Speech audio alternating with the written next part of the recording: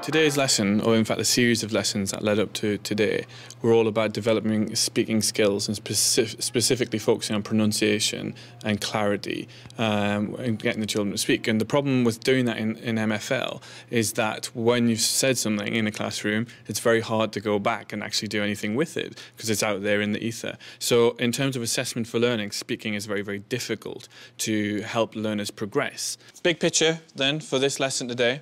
You're going to use your knowledge of French to create an audio-visual presentation on Haiti.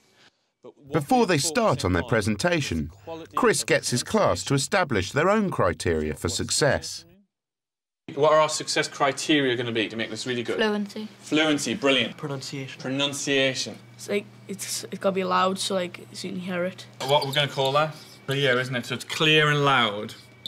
Try and use complex sentences. Excellent, well done. Let's go. The finished presentation will be about aspects of life in Haiti and the effect of the 2010 earthquake. That was the first plan we made, because it's a mind map about what we were just jotting down what we were going to write about in our script and stuff, and it was just our first ideas going on. The next stage is to assemble their images and text onto a video editing timeline. You just drag and drop them on. It's really simple software to use, and then you can change the colours of them. You can put effects on things. It's simple, really. We're doing the history of it, and we're doing a little bit about before the earthquake and after the earthquake. We're going to record our voices and put it into the movie, and certainly describe the pictures in French. Tremblement. Tremblement de terre. Malheureusement. Malheureusement. They then record what they've previously written about the subject. Je suis un enfant d'Haïti. Je me réveille, je sens les froid. J'arrive à l'école et je pense que c'est ennuyeux. C'est toi le français. J'ai faim parce que je n'ai pas à manger. Bonjour, je m'appelle Daniel et j'ai 14 ans. We've just done the recording, now we're going to upload it to Audacity and check and get all the wrong bits out. So you go, project import audio. We'll try number 3. And that should be it. Using this software, they can edit their sound recording to improve what they've done. It sounds okay. It does. It sounds better than the others. So I just editing it to make sure we get rid of all the mistakes. Taking all the gaps that we've missed and all the words we've misread, and then recording them again, then copying them in. But in terms of actually editing anything out, the only thing that you've missed out is here. You've skipped that line there, and you've gone straight from en Haïti, le tremblement de terre.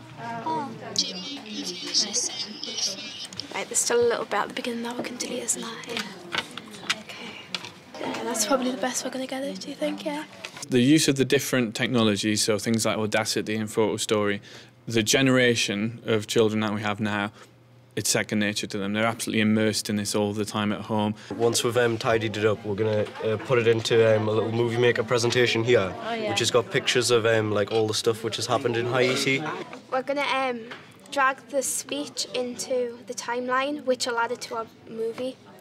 And then we can now make the pictures smaller to fit in with our speech. And then it should be done after that. It's good because it's something different. So that's quite good. It's not that hard to use either. If you make any mistakes, like say there on Audacity, you can just cut it and trim it. I mean, when I speak French, I've got little pauses in between each word because I'm not that fluent, to be honest. And I just go into here and cut it as small as I can. When you put it together, it sounds fluent. So it helps a lot.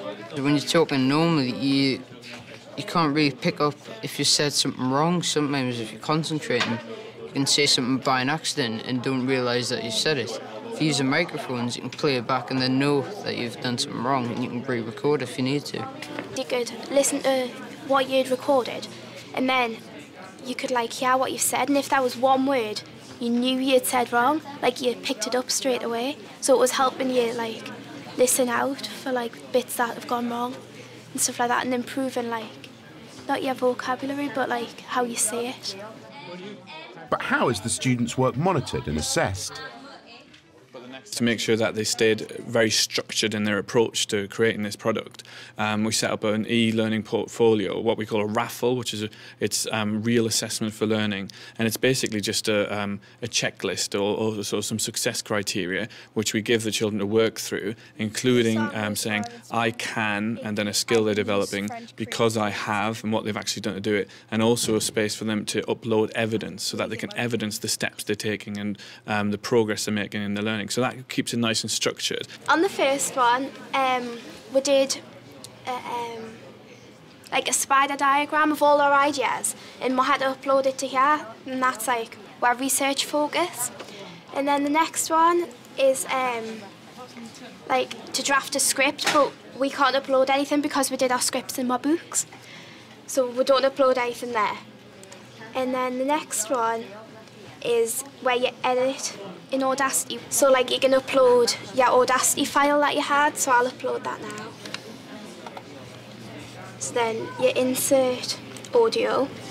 If I now go and view this as the mentor, because I'm a mentor for this class, and I can then open up that evidence that she's uploading her portfolio, so I can check just to make sure that that's being done, and I can then look at the quality of that piece of work. So all of the evidence just goes up into the sky, into their portfolios, and then I can access it anywhere I've got a web access, so I can do this at home as well. The final one's the most important one, which is your final presentation. Upload to the internet into a link. So now when Sir clicks on our profiles, you can see that we've uploaded the video and everything, and you can click on the link and watch the video. And then in the little progress box, you've just got to click on the smiley faces, which one you want. What do you think we are? Green, probably. Yeah. Because we met the success criteria, and then that's that finished. Obviously, at the end of the day, learning a language is about communication, and a lot of the time it's about speaking. And that's something that I think we need to develop, and we need to use ICT as a tool. Go back a bit, back there. Well, because technology changes so rapidly, but pedagogy, and excellent and outstanding pedagogy, stays the same in many ways. It's only a tool.